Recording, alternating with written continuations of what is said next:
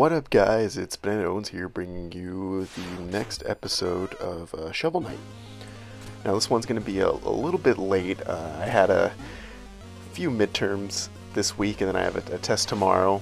So I'm hoping to get this up on Friday, just a day late. Busy week, busy week.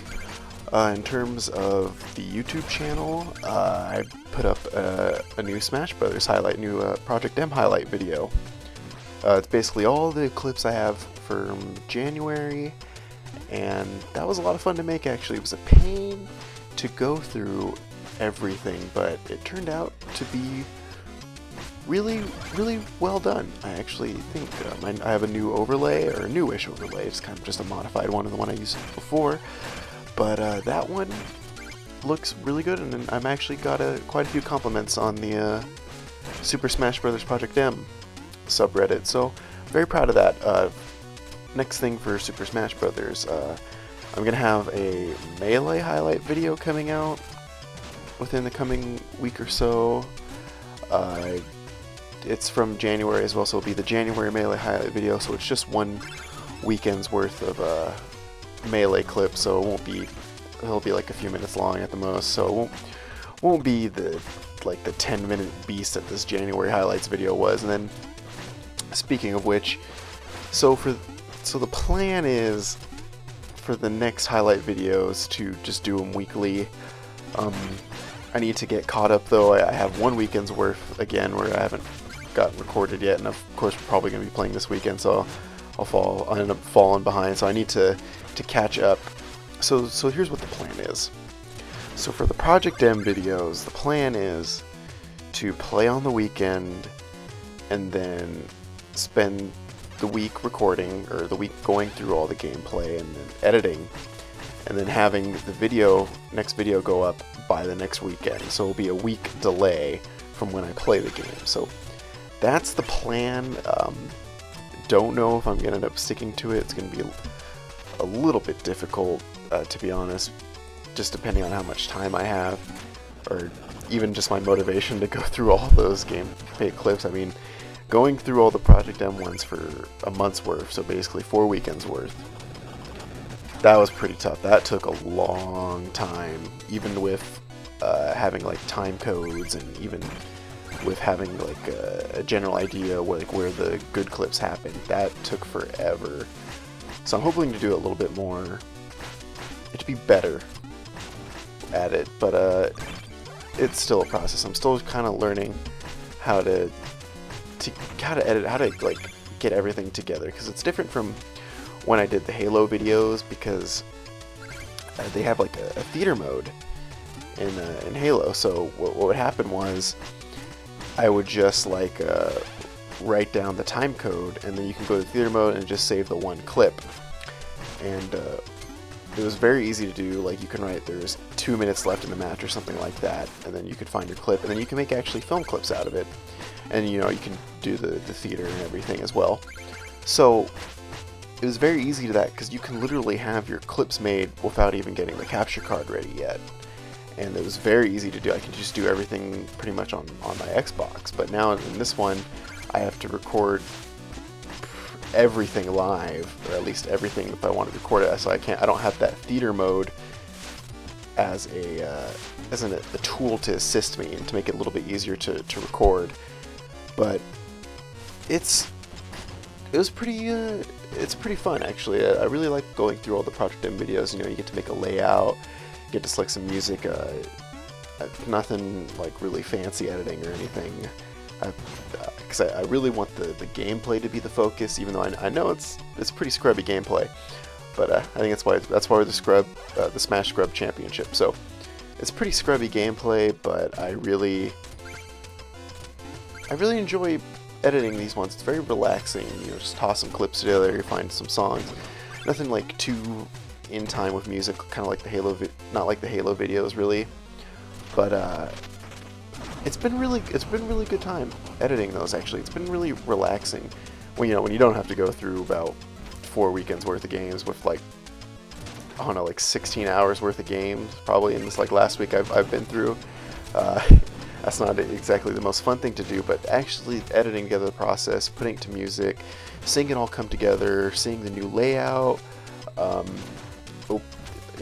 a new layout for the for a live action portion, or I have like a little mini portion that'll go in there. So if you watch my Super Smash Brothers Melee Ghost Pepper Challenge, you can see I was already starting to mess with a live action video. So maybe that'll be something in the future where at certain points during like these montages I'll have like a live action clip or something, have someone like put a camera on, because I have the space for it. But for the most part, when I'm putting in the, I think I'm calling it the salt cam, when I'm putting in the salt cam spot is either going to be like some information about like the players, so I'll put like Banana Owns plays these characters, and I still have to make a template for that. Or I'll put like a support Project M thing, because Project M is on some rough times lately.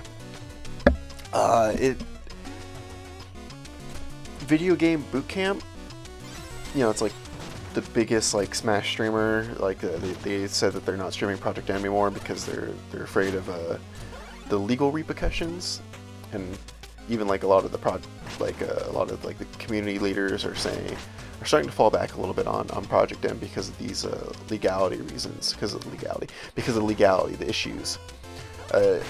Project M really is in a gray area, because it's a mod that was run at tournaments, basically became the 5th Smash game, the 4th Smash game before this 4th Smash game. So it's in a weird area, because I know there's stuff like with the third-party characters like Sonic, Snake, even, and maybe some of the stages like the Castlevania stage. There's this whole legality, and then maybe like some of the music actually used in the game as well.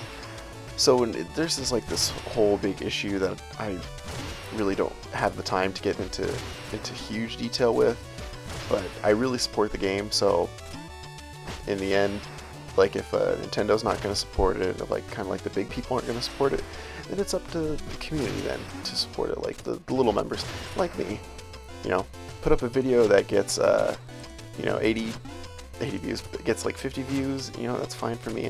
I'm just trying to put the game I like out there, and to really get other people to play it and see that this is fun. You don't have to be, especially the part where like you don't have to be good, you don't have to be a pro at the game. You can just be like us, you can be scrubs, and you can really enjoy the game, and sometimes you can do some impressive things.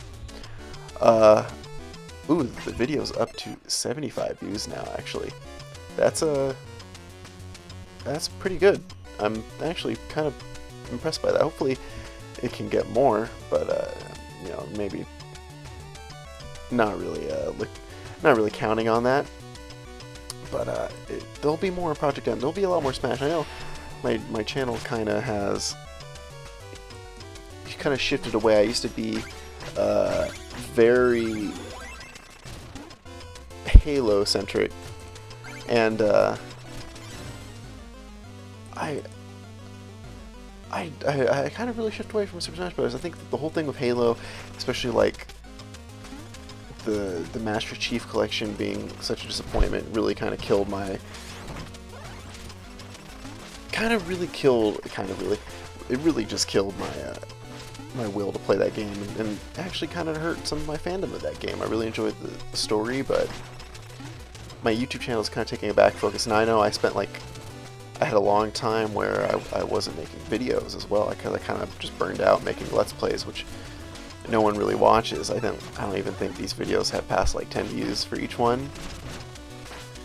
Yeah, they don't even have like 10 views for each one. I'm making these because I've been enjoying playing the game, and especially for Super Smash Brothers, I've been really enjoying playing that game. That game is just fun because it's not about the video first. It's about just making the game, or it's just about playing the game and then making a video out of that.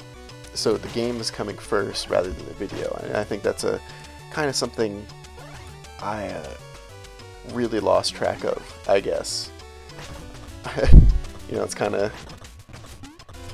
it's kind of sad actually, but I've been really having a really fun time playing this game, and a really time playing Smash. But you know, it's a whole thing. Like it's a whole thing. But I really need, you know, to find like another game, or to really find like I'm losing my train of thought here. Sorry. But I don't know what I'm gonna do after Shovel Knight. I know I was talking about doing like another like 8-bit-ish game, like a Angry Video Game Nerds Adventures, or like maybe another maybe try something on an emulator. Maybe that'd be good. I really enjoy like, I really enjoy playing this game. It's really different because I used to play a lot of these 8-bit games when I was younger, and this is gonna be absolutely terrible commentary because I'm losing my train of thought. You know, it's been a long week, but I noticed being like when I recorded in Fraps. Actually, I'm gonna go off a complete tangent here. Whenever I get hit, Fraps doesn't capture the frame, so my character turns like completely invisible. Because when you get hit, it's like a flashing animation. So that's a little weird. Oh, look at me! I'm gonna absolutely just destroy this boss right here. Gets caught in the corner, but I really enjoy playing this game. It's really difficult. It's really difficult navigating Fraps. You know, like it's just completely different than like how easy than how easy it is. But it's been a little fun. Anyway, guys, this has been a really rambly one. I kind of lose my thought here. But anyways, I'll see you in the next one, so enjoy.